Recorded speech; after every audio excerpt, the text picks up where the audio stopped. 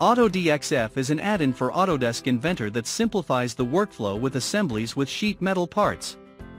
Let's see how it can be used to automatically create flat patterns for the parts created from a multi-body sheet metal component. First, we will use Make Components command to create an assembly from a multi-body part. We get the assembly with multiple sheet metal parts, but none of them have a flat pattern created. AutoDXF can create missing flat patterns automatically by clicking Create Flat Pattern option before searching for sheet metal parts.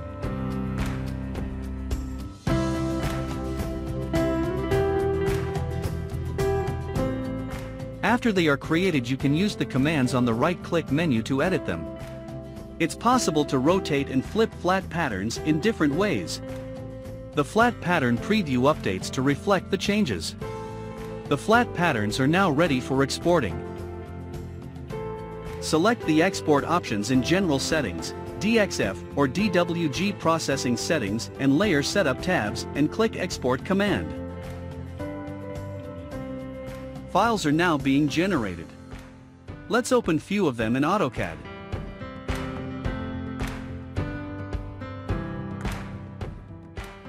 To save the modified sheet metal parts, use Inventor's Save All command. AutoDXF makes it quick and easy to automatically create, review, edit and batch export flat patterns from the entire assembly.